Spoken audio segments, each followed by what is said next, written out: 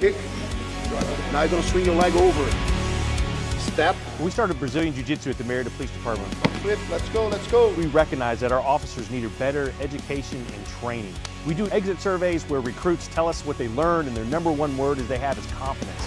Confidence in themselves and confidence in their abilities that come from it. Also, we've been able to reduce injuries to officers by 48% and reduce injuries to people we're trying to arrest that are fighting by 53%. Good job, everyone. Let's wrap that up for today.